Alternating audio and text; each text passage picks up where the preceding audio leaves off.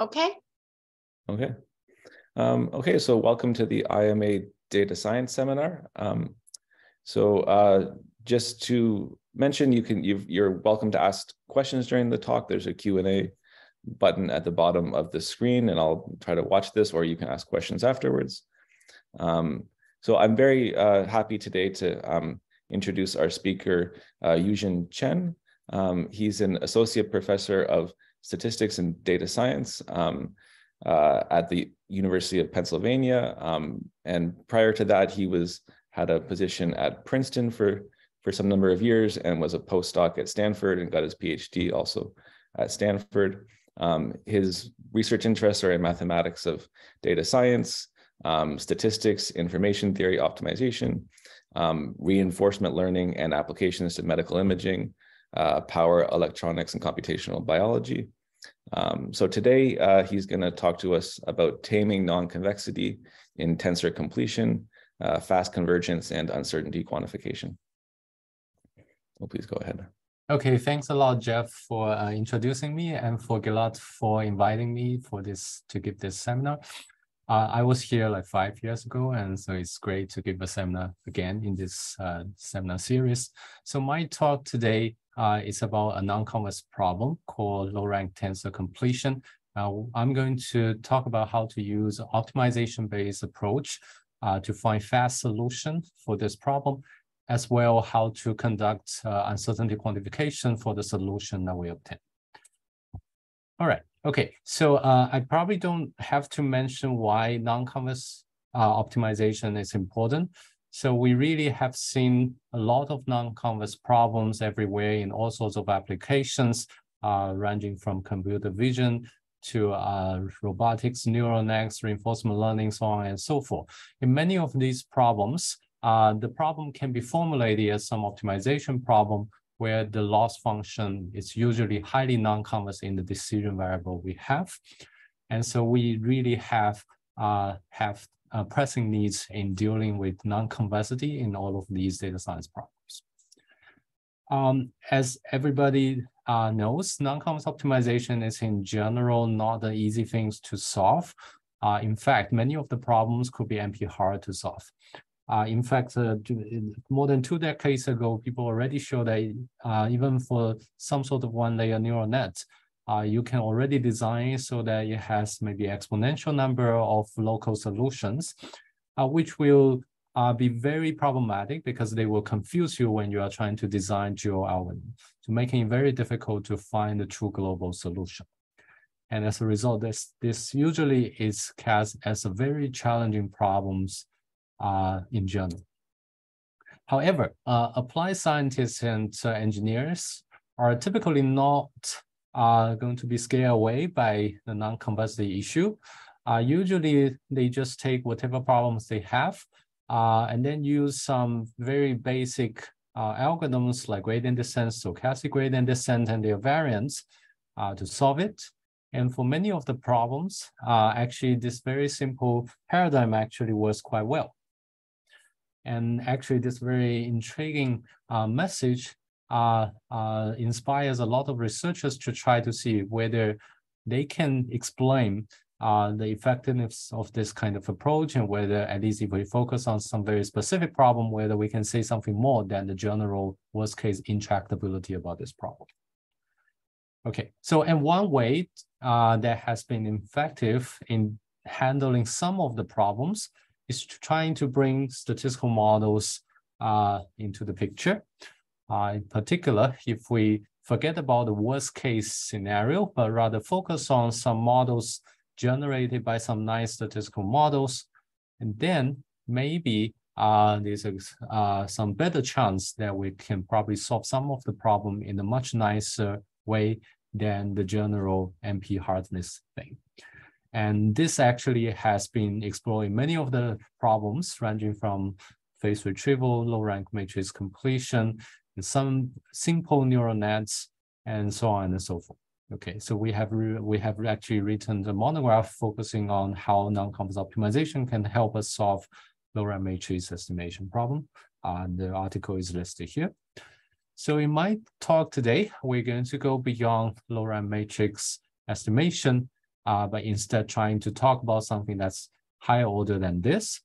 But the message is going to be roughly the same. We're going to try to see how the statistics and high-dimensional probability can help us understand the effectiveness of non-convex optimization in terms of multiple things, including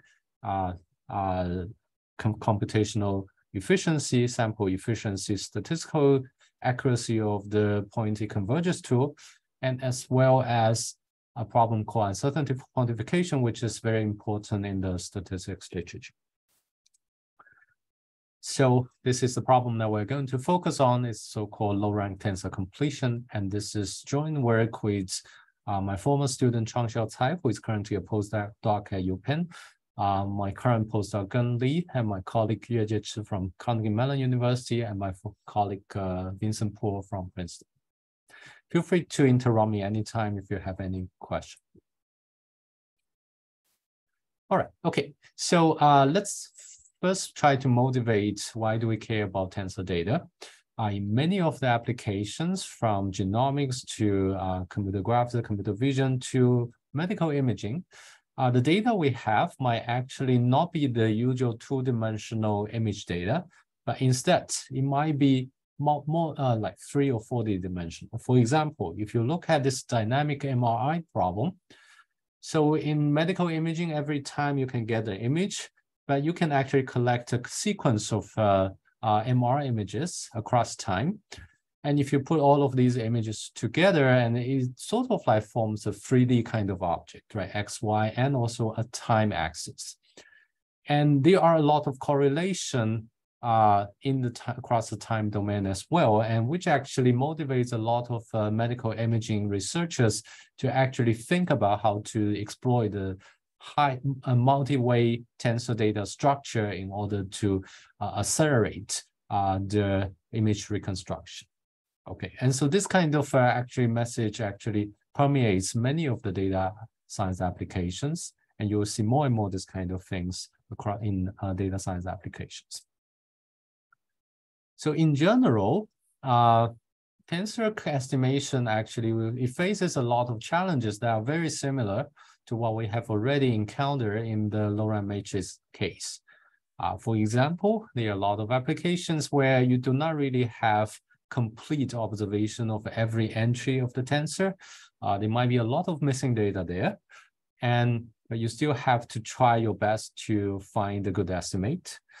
And as usual, all of the observations might be corrupted by noise, random noise, and we need to see how are we going to find this true signal from, like this, in the presence of a lot of these random noise. So all of these are common challenges in the statistical estimation problem, and tensor case is no exception. We still have to deal with them, except that now might be it's even harder to take care of these issues. So if we only have missing data, if we have very high signal to noise ratio, in general, we won't be, there's no hope that we can try to recover or reconstruct the tensor in a faithful way unless we make some more assumptions. And a common assumption that try to help us avoid the curse of dimensionality is to try to assume some sort of low dimensional structure. So this is one common assumption that's used in the tensor literature, which sort of like a counterpart of the low rank structure of matrix in matrix estimation case, try to extend it to the tensor case. There are actually more than one definition of ranks in tensor. Tensor usually is much more complicated to define. The way that I'm going to impose in this talk is the so-called low CP rank structure, which essentially is trying to say that we're assuming the ground truth tensor is a superposition of a small number of rank 1 tensor. Okay, so in the symmetric tensor case, this can essentially be represented using this kind of this expression here. So each of them, each component is rank 1, and we have R of them put together, and where R is much smaller than the ambient dimension of the tensor. Okay, so this kind of low-dimensional structure enables us to perform better reconstruction in the presence of incomplete data and also a lot of random noise. All right, okay. So let me try to spend a little more time to try to make the problem formulation more precise. Throughout this talk, for simplicity of presentation, I'm going to focus only on the symmetric tensor, taking the following form, where T star, which is the ground truth tensor, it's a summation of UI star, which is one of the tensor factor, cross UI star, cross UI star. The symmetry property is not important at all. It can be generalized to asymmetric tensor in essentially the same way, and then we'll introduce many more in notation for this talk. So that's why I choose to be more concise here, focusing on the simpler model. We're going to assume that this tensor has dimension d by d by d, okay, where d is supposed to be something large, okay, and the rank R is supposed to be smaller than d. Okay, so and then we have incomplete data and we have random noise, which can be modeled in the following way. So suppose that we have a random sampling set omega, which is like an index set. It's a small index set. And then this is randomly chosen. And for each entry within this, this index set, we're able to take an observation. And the observation takes the following form. It is the ground truth entry plus some noise there. All right. Okay. So it's a very basic model. We only observe noisy observation over this sampling set called omega.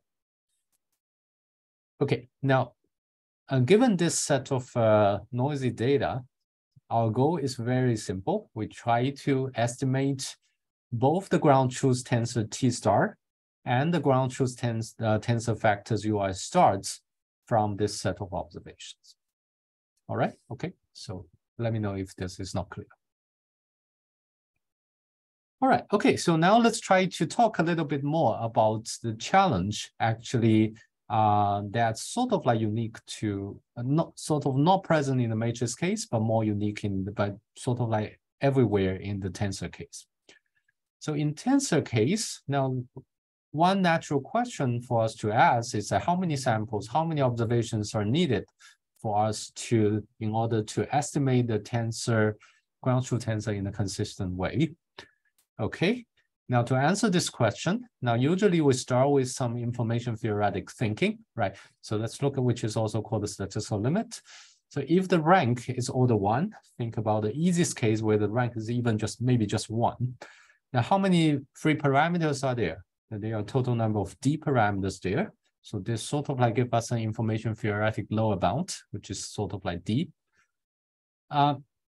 So a natural hope is that we can try to solve the problem even when sample size is only slightly above this information theoretic lower limit. However, there is a negative message that tells us that regardless of which algorithm you are trying to use, if you are trying to solve it in polynomial time, then so far there's no algorithm that has been developed that is able to work with the sample size smaller than d to the 1.5.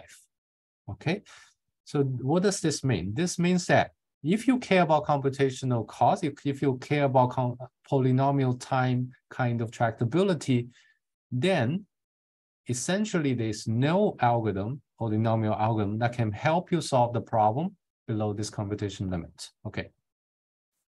And this has been a very remarkable message, which stands in stark contrast to the matrix case, where in the matrix case, there's typically not such kind of a big gap there. Okay. In light of this gap, my talk today is not trying to break this gap, because I think this is although this is a conjecture, but I sort of believe that this is sort of true. But our focus is try to say whether we are able to find a good algorithm that at least works as long as we are above the computational limit. Okay, so this is our goal today. Sorry, can I just interrupt with a question? You may have explained this and I missed it. So, but what are you assuming about how many samples you have versus the size of the matrix? Yeah, so it's a great question, something that I have not talked about. So I talk about a random sampling set. So suppose I'm taking random samples from random entries of this large tensor. The number of entries I observe is going to be the number of samples that I'm referring to. So how does that, like, how does that scale, say, with D? Like do you have a number of samples that's proportional? You can just say, okay, I give you a, I'm allowed to take D to the 1.5 number of entries, something like that. You can say I'm allowed to take, you know, D entries or something like that. But you can set a number. That's a function of your dimension in advance, and then you take random samples, something like that. I see. So wait, so sorry. So in the next slide, when you're talking about D to the 3/2, yeah, is that referring to the number of samples you need? Number of entries, the number of entries that I observe. So you'll keep taking more and more entries, more and more observations of the entries, and once the number of entries you observe exceeds D to the 1.5, and then there might be polynomial time algorithm for you to do the estimation. Otherwise, you have no way to do that. So okay, got it. Thanks for clarifying. Thanks for the question. All right, okay. Any more questions? Oh. All right, okay. So our focus today is to say, okay, we're going to have suppose we observe more than D to the 3/2 entries, and we try to find the fast algorithm to solve this problem. All right, okay, so there has been a lot of work trying to solve this problem, and there have been a lot of different methods that have been proposed, including convex relaxation, spectral method, non-convex optimization, sum of square hierarchy, so on and so forth. A lot of researchers have done that. So let me try to summarize some of the key work as important works here, so to give you a better sense about what has been done and what is still inadequate in some of the aspects. So one of the early works by Mingyuan and Conghui Zhang, and they proposed to use something called the tensor nuclear norm algorithm, which is, if you know what is a matrix nuclear norm, is just like a generalization to the tensor domain. And it has some nice property. If you try to minimize tensor nuclear norm, and it allows you to solve the problem with the sample size on the order of D, maybe up to some logarithmic factor. It allows you to recover things exactly. So this table is for the case when there is absolutely no noise. So try to make it simpler to begin with. All right. Unfortunately, very soon people realize that computing tensor nuclear norm itself is already NP hard. Okay, so it means that even though this might be a good algorithm, you will never be able to compute it in practice. Okay, all right, okay. So motivated by this, and then people try to look at more efficient alternatives. So, and then Mingyuan and Dongxia, actually, they come up with a sort of like a spectral method followed by gradient descent kind of algorithm that allows you to solve the problem when the sample size is above the computation limit, D to the 1.5. Unfortunately, their work did not really provide any computational guarantees there. Actually, they just said maybe it's polynomial sign, but actually it can be very big, very large polynomial in this case. Andrea Montanari and Nike Sun, and then they propose a spectral method to solve it, which is very nice. But the spectral method alone actually is not going to give you an exact solution, even you have absolutely no noise. So this actually solves it in a partial way, but it does not really solve it if you aim for exact solution. There are also two works based on sum of square hierarchy, and then so basically you try to lift the problem in much higher dimension in order to solve it. It has very nice sample size. You can get to exact solution, but sum of squares algorithms are known to be very, very, very slow. For example, the computational cost could be D to the 10th. Okay, so this is not going to be useful if D is large. So this table summarizes what we know about the noise-free case. Moving forward, if you even have noise, and this is what these two works provide some statistical guarantees for the solution of the quality of their solutions. But in both cases, even if you look at just the Euclidean error, the estimation error, if you compare them to the minimax lower bounds, actually you see the gap there. So they are both highly suboptimal. And also, none of these work actually provides any sort of like an entry-wise performance guarantees there, which actually oftentimes these kind of fine-grained estimation guarantees might be more useful in a lot of practical scenario. If we, for example, if we care about, estimating really one entry, and then, like what you care about is probably not the overall error, but rather, this kind of more fine-grained solution. But this is completely unavailable in prior literature. Sorry, just to clarify one small thing. So when you say suboptimal, you mean in terms of the dependence on the noise level? In terms of dependence on the noise level is tight, but usually, so we're going to get to that equation later on, but in terms of the noise level, it's fine. But usually the estimation error will be, for example, linear in the noise level, but it also depends on many other things like dimension of the problem, the sampling rate, other things. But if you consider those parts, those are, there's a gap between what they have obtained and what is in the information theoretic lower bound. I see.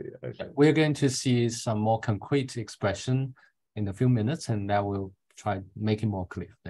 Okay, but so, sorry, just one. So you said that there is a minimax lower bound for these problems.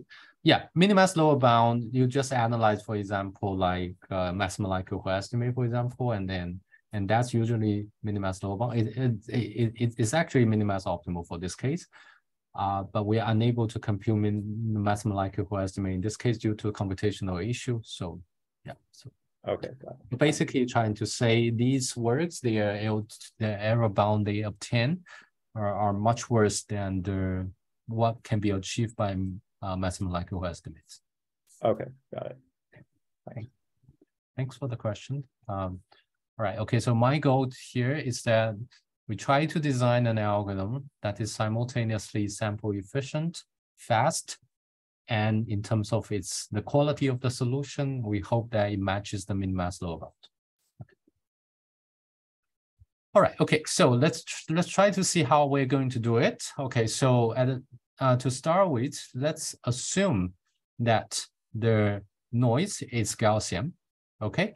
And if this is Gaussian, a natural thing, ID Gaussian, and the natural way to look at this is to try to solve the maximum likelihood estimation problem. And in this case, it sort of like becomes this kind of least square solution. So it's very easy, like for every entries that I observe. So U is like my decision variable. US is like, so my capital U is all of the tensor factor that I'm trying to decide on. It has R of them, U1 to UR, okay? And for each entry within this sample set, I can compute my estimate of ijk for this entry and compare it to what I observe. Tijk is what I observe in this entry. I compute the L2 error, square error, and then I take the sum of them. So which turns out to be the maximum likelihood estimate if we have Gaussian noise. All right, okay. So this is usually a starting point for us to think about. It's not to think about this problem. Now the good thing is that we are actually able to prove that this algorithm, if we can really compute the minimizer, global minimizer, it turns out to be a statistically efficient solution. In fact, this is minimax optimal, and there's no other algorithm that can beat it in terms of the in terms of the statistical accuracy. Okay, this is something that we can do. Unfortunately, this is also not something that we can compute in general. The main reason is that this involves a degree 6 polynomial. The objective function is a degree 6 polynomial. And when this is degree 6 polynomial, in general, it's highly non-convex, and we do not have a systematic approach, general approach to try to solve it within polynomial time. Okay, so computationally, this is very challenging. Okay, but can we just try, but forget about the general intractability, can we just try to find some algorithm, try to run it and see how it performs? Okay. Now, one way to do it, a natural way to do it is to just run gradient descent, right? Okay, so now gradient descent is really every gradient descent or stochastic gradient and something like that. So suppose that we're going to run gradient descent. And usually the performance of the gradient descent algorithm might depend on how you initialize it. So let's try to look at the case when we just randomly initialize it. Let's say generate U naught as in some Gaussian fraction, for example. And let's see how it works. In fact, in the matrix case, actually this kind of paradigm actually usually already work quite well, even you are starting from random initialization. So in a problem called phase retrieval, which is sort of similar to low-rank matrix estimation, a few years ago we actually proved that random initialization is sufficient for this algorithm to work. So now the natural thing is to try to just use it, employ it to see whether it can solve the tensor case or not. Unfortunately, this is one of the big difference between the tensor case and the matrix case is that random initialization actually does not work at all, at least when you are close to the computational limit. In fact, unless you have a sample size that's much bigger than the computational limit, it's a d square, and you won't expect this algorithm to work. And the reason actually is the following. So if the sample size is close to the computation limit, which is d to the 1.5, now if we compute the mean search direction of gradient descent in every step, it turns out that you can see from this sort of picture is that usually it is sort of like moving towards the right direction. It has a hope that to move towards the desired solution. Unfortunately, the issue is not in the mean search direction, but it comes from the variance. If you compute the variance of this case at the very beginning, the variance could be much, much bigger than the mean square of this case, actually, if D is very large. So if you think of the randomness, for example, you think about it as some sort of Gaussian kind of effect, then it will take you many, many trials, many, many restarts in order for you to even find one time where the uncertainty does not completely bury the mean progress that you are able to make. So this kind of very, very high variability, it actually precludes us from getting useful, preclude us from moving towards a reasonable direction. Most of the time, actually, you are moving towards some random direction due to this kind of uncertainty. So coming back to our picture, this sort of means that random initialization, if I want to place it in this picture, it's going to be here. So if the sample size exceeds the square, and then it can work. Otherwise, this algorithm does not work at all. So now the question, and the key question is that what are we going to do if we are below d square, but still above the computation limit? Okay, so this is the main thing that we try to address here. So we propose an algorithm that allows us to solve the problem for this regime. And let me try to do it. It's a two or three stage kind of approach. Let me try to explain it in a little more detail. It's more complicated than this, but let me just try to mention some of the key message here. So the first step, in the first stage, it's about initialization. Okay, so in initialization, I alone that has two parts. The first part is about how to estimate the subspace spanned by the ground truth tensor factor. I have R of them. So and then they span a subspace. I try to estimate them and using a spectral method, something that I'm going to talk about in 1 minute. After you obtain the subspace estimate, and we try to disentangle the individual factors from this subspace, okay? Eventually, we want to estimate individual factors, not the subspace spanning them. So we need to still spend some time to try to disentangle these individual factors. And after the initialization, if this is a good initialization, and then we can just run gradient descent again. Okay, so let's try to run it until it converges. So this is going to be my algorithm. So what is the rationale here? The rationale is very simple. For many of the non-convex problems, even though the landscape actually is very complicated, usually if you are getting close enough to the global solution, the landscape of the problem might not be that bad, okay? Maybe locally this enjoys some sort of restricted strong convexity type of geometry. And if that is the case, if you are able to find a good starting points lying within this nice region, and then if you run gradient descent, if it converges, it has to converge to the right solution. Okay, so this is a general picture. Now the question is how are we going to guarantee that we have a warm start that really starts from this nice region, or so-called basin of attraction? Okay, so so let me try to spend a little more time about a little more details about the initialization stage.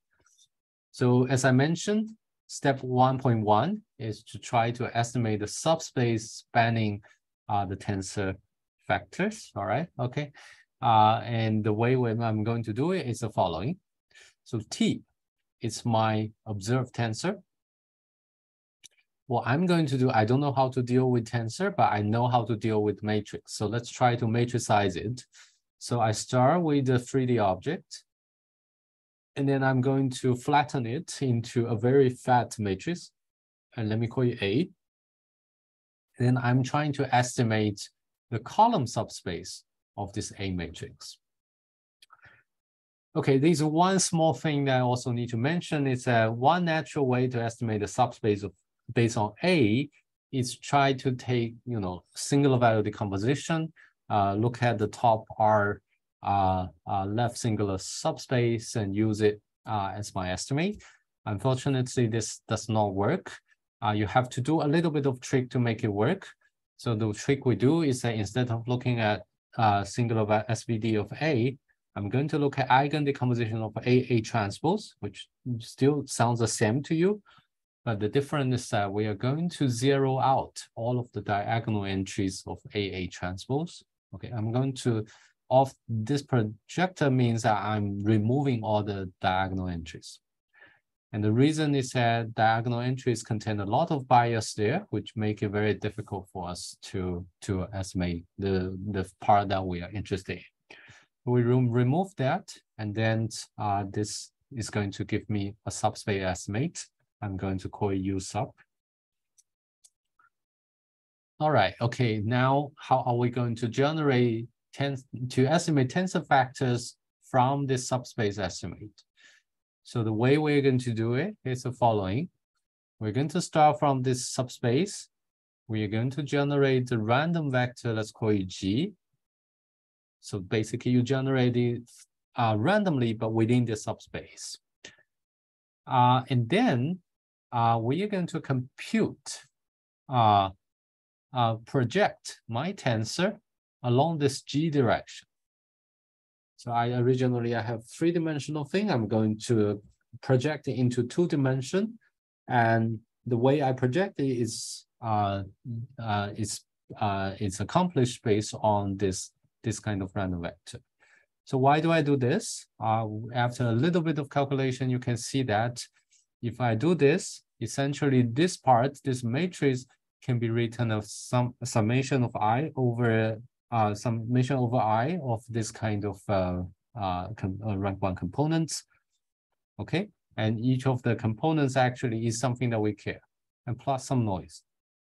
And then this sort of becomes a low rank matrix estimation problem, and for which we have some ways to try to estimate, at least, for example, the top component here. All right, and then we repeat it R times, and then we are going to be able to retrieve an estimate for each of the tensor factors. All right. Okay. So this finishes my my algorithm. It's a bit complicated, but I think for the moment it suffices to remember two things. First, I'm going to do good initialization based on some sort of spectral method, and the second stage I'm going to run gradient descent. Okay. Now the question is how well does this algorithm work? So this is I'm going to in order to do this, let me try to repeat some of my assumption. So in general, this problem is still NP hard, but we need to make some statistical model in assumptions in order to make this work.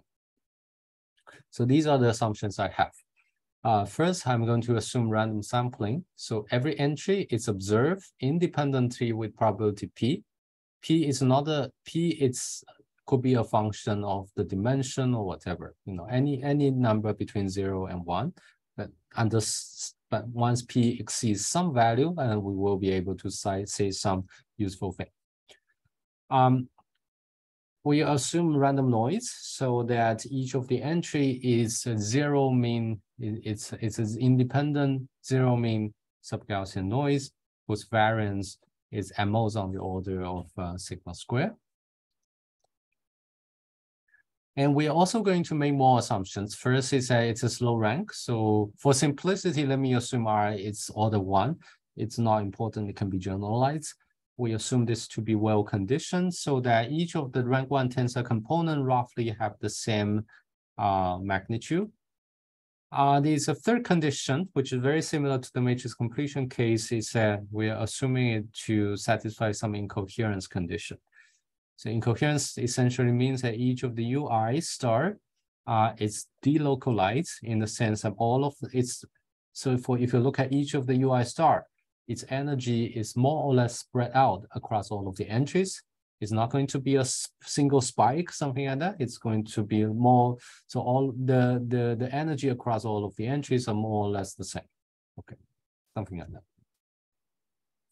So with this, I have a theorem. And then I'm going to explain my theorem to you step by step. Okay, so first thing, we have some Frobenius Euclidean norm performance guarantee.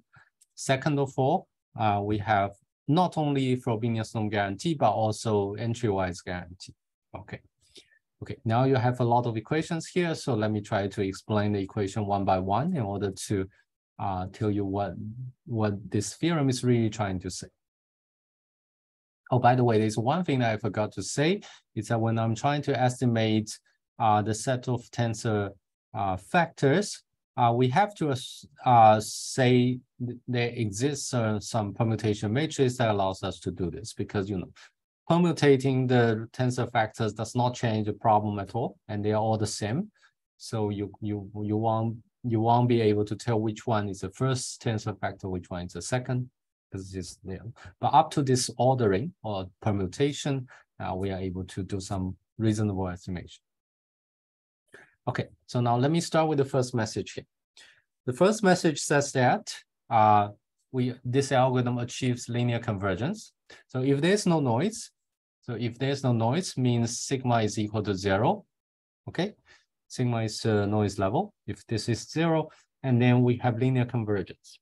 So what is rho? Rho is some constant that is strictly smaller than 1. So think about it as something like 0.8. Okay, so it means linear convergence means that it takes a logarithmic time for you to sort of like converge. Second thing is that our theorem holds as long as the total sample size exceeds this order. And as you might still remember, d to the 1.5 is the computation limit we have. So this is essentially the best that you can hope for if you focus on polynomial time algorithm. So as long as the sample size exceeds the computation limit, this theorem holds. Next, we are able to get near optimal statistical accuracy in terms of both the Euclidean error and also the entrywise error. Okay, so just to answer, I think Will's previous question was asking me what would be the minimax lower limit looks like. Actually, it looks like this. It looks like sigma, which is the noise level, times square root of the dimension over p is a sampling rate, and times, you know, like the scale of the ground truth. It's something like that. So we are able to show some information theoretic lower bound that essentially take this form, up to some log factor perhaps. Okay, so in all of the prior work that I mentioned, they can show that their statistical error is proportional to sigma, but in terms of the dependency on D and P, they are highly suboptimal. Okay. So numerically, actually, this sort of like it's performed as what we expect. So at the beginning, it's going to converge geometrically fast. Note that the y-axis is plotted in the logarithmic scale. So if you see a straight line here, it means that it's converging geometrically fast until it hits some error floor. And this error floor is sort of like what you have something at the level of the information theoretic limits. All right, okay, this is another thing that I like to emphasize is that some of the prior work trying to, not for tensor case, but for other cases, and they try to simplify mathematical analysis by assuming that every iteration I can employ a completely new set of samples. And it is helpful because if this is what you have independent samples in each iteration that help you perform analysis in a much easier way. But unfortunately, using more fresh samples in every iteration is quite wasteful in terms of the information usage, right? It wastes a lot of data. You can't imagine that one data is only used once. That usually is not the most optimal things that you can do. In contrast, our results actually are able to reuse all of the samples across all of the iterations. It saves, it is better in terms of the practical usage of data, but also it introduces a lot of complicated mathematical issues for us to deal with, particularly across these iterations. There might be very complicated statistical dependency across iterations that significantly complicates the analysis. Now, the question is how are we going to deal with the complicated statistical dependency across iterations? So in the interest of time, I'm only going to very briefly mention the key proof idea, which is something that I'm going to call a leave-one-out analysis. The idea is the following. Since we want to decouple statistical dependency, every time what we're going to do is just to try to drop. So this is only for analysis purpose. Every time I'm going to drop a small number of randomness and then rerun the algorithm and see the stability between them. Okay, this is something that we have been used often in many other problems, and we have actually included some short tutorial in our new monograph on spectral method. But the idea is the following. So suppose that this is, let's look at the left plot. This is like the data, like an illustration of the data we have. Now, what I'm going to do is that I'm going to drop, for example, one slice of data. So let's look at all the red part here. Suppose that we drop every data in this slice, tensor slice. And then I pretend that this is some data I have, and I rerun the algorithm. So this is why we call leave-one-out analysis. Is I leave out one part, small part of the data, and then do the analysis. Why do we do this? The reason we do this is that since you are dropping this part of the data, then this red part of the data becomes statistically independent from this leave-one-out sequence because it has never been used. And this allows us to use some of the randomness to help us perform the statistical analysis. And fortunately, since we're only dropping a tiny fraction of the data, maybe it is still quite close to the original iterate UT. So they are not going to be very far away from each other. Actually, they're very, very close to each other. And then because of this, then we can probably use statistical independence to help us understand UTL and then propagate all the nice properties that I get back to the original sequence UT.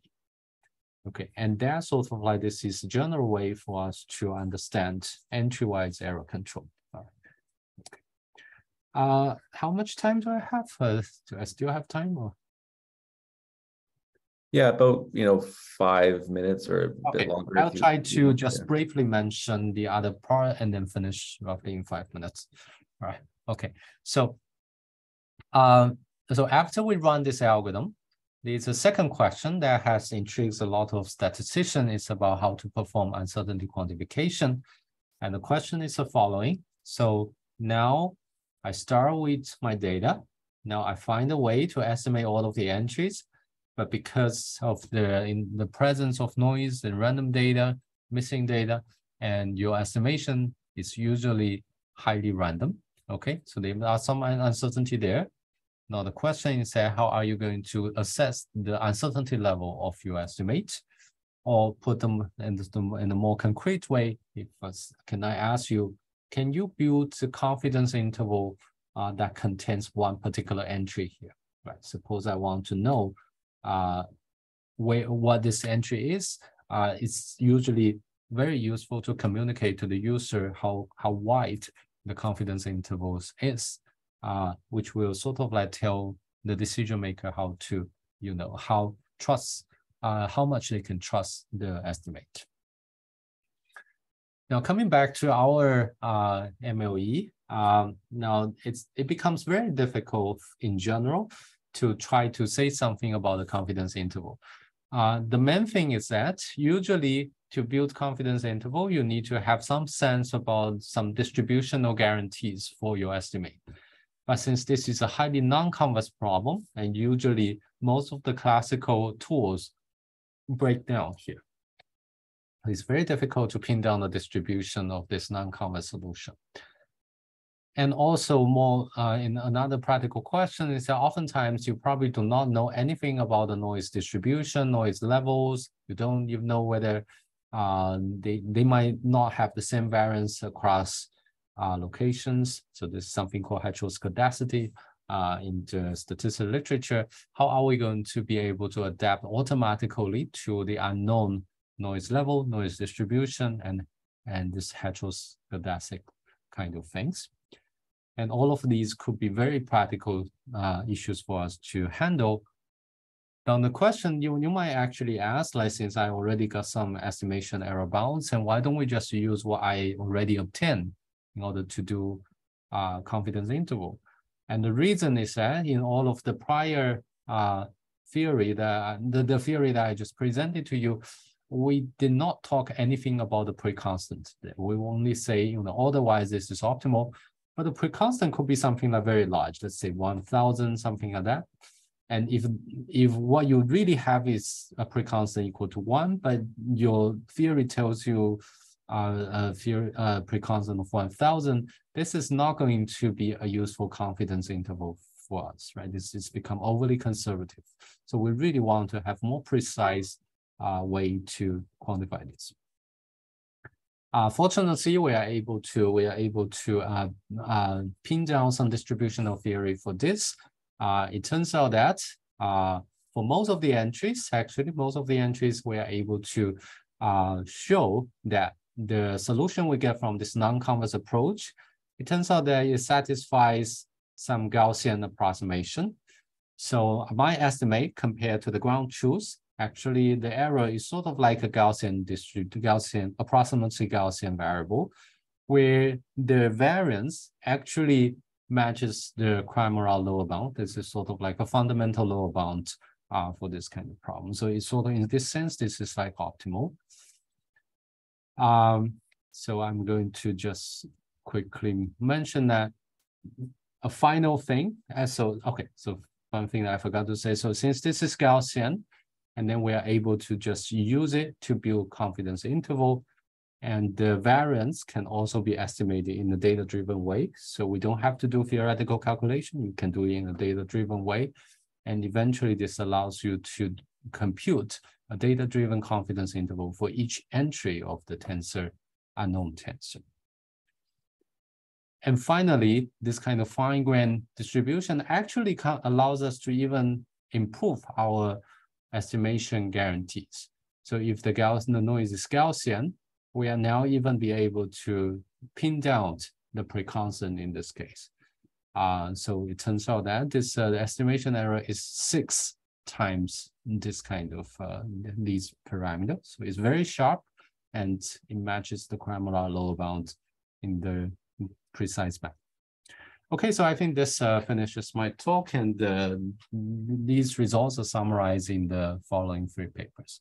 Thanks for your attention. Okay, thanks for the very nice talk. So are there any questions from the Zoom audience? I can also ask some questions I had throughout the talk. So I'm not that close to this area, so maybe the questions are kind of silly or something. But so this is all for sort of third order. Yeah. So if you wanted to do like fourth order or higher tensors, is this possible, or like... it is all possible. Usually you can do roughly the same strategy, just more notation, but usually everything's the same. But somehow, so the one thing I was thinking about is that when you initialize, somehow you use that, you're trying to reduce to like a matrix problem, right? So one way is working with a fourth order. So one way is so you're just going to make it fatter and fatter. Like if you have fourth order tensor, you're going to make it even fatter than the third order case, and usually it still works. Okay. So other things are roughly the same. Yeah, in particular, the non-convex optimization part is essentially the same. It doesn't really matter what the order is. Yeah, but in this, you're absolutely correct. In the initialization case, try to do more theoretical analysis, but roughly the idea is the same. So you still do matricization in a very fat way, and then it still works. Okay, and your theory goes through in this case. Yeah, there is some case that it might be, we need to be more cautious, is that if you have fourth order tensor. So in tensor completion, there are 2 different regimes. They are actually require very different algorithms. One regime is the case I consider here, where the rank is smaller than D. D is dimension of any side of the tensor. So this is called under complete tensor. There is a case, it's a very important case when the rank goes above D, which is still possible in tensor. It's not like the matrix case where the ranks cannot exceed the dimension of the matrix. In the tensor case, the rank can well go above the ambient dimension. And if that is the case, then doing this kind of matricization will not work, because if you have this kind of fat matrix, the rank cannot be larger than D. Okay. Right? So you have to matricize in a different way. Maybe make it as square as possible in order to preserve more information about the rank.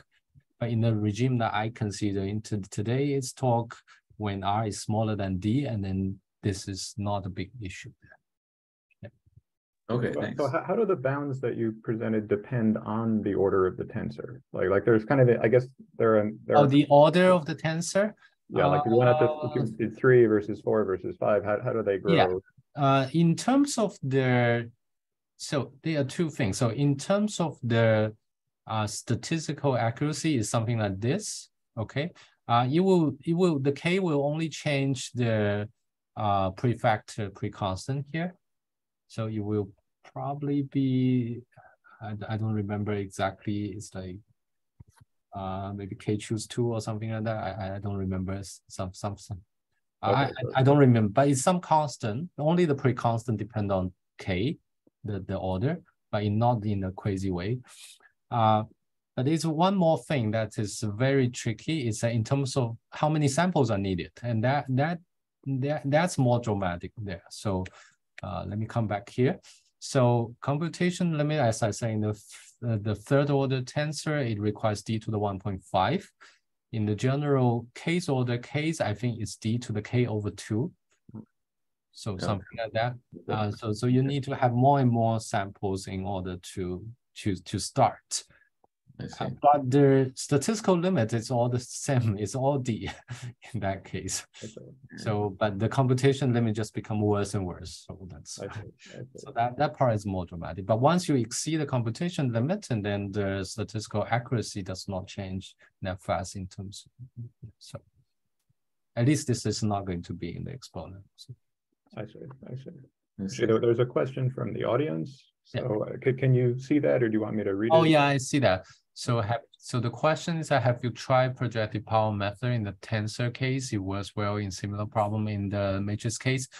So it's a great question. So I see some of the, so I didn't do that, but there was some other work by, I think, Dongxia and Mingyuan, I think. They have tried to look at some sort of power method.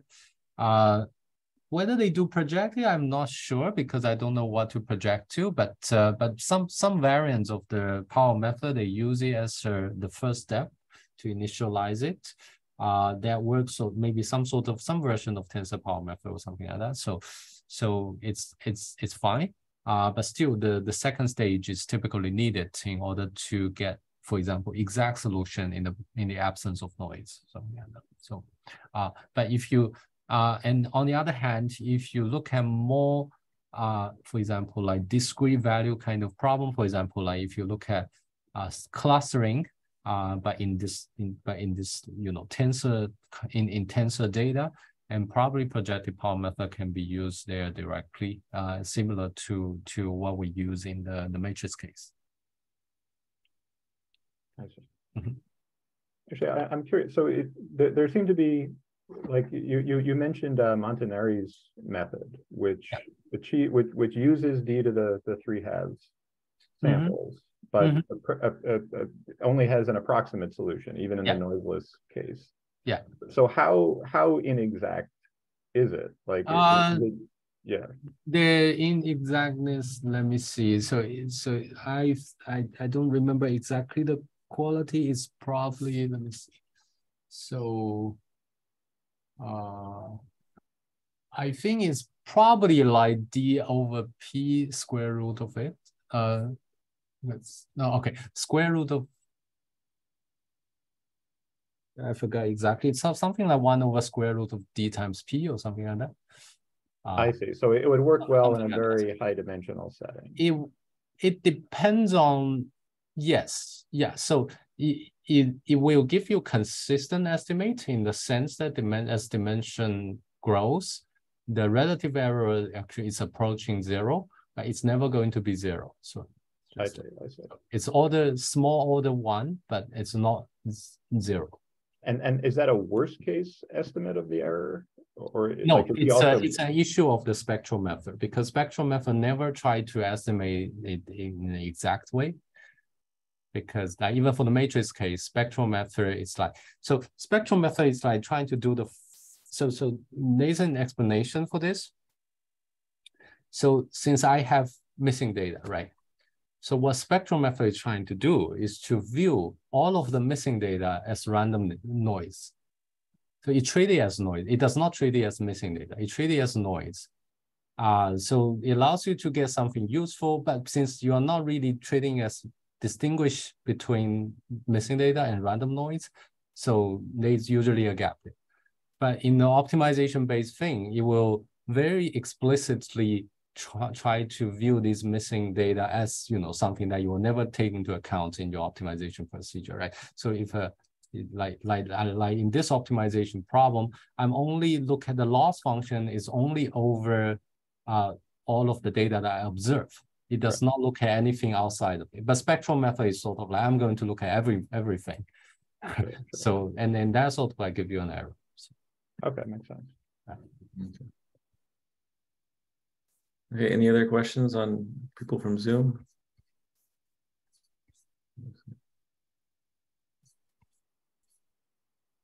Okay. We're ending right on time. Yes. Yeah, that's great. Yeah. In Thanks. that case, yeah, thank you for the very nice talk. Yeah. Thanks. Very, Thanks, Yeah, everyone. thank you. Fantastic. Yeah. Okay, have a good day, everyone. Yeah. You too. Bye.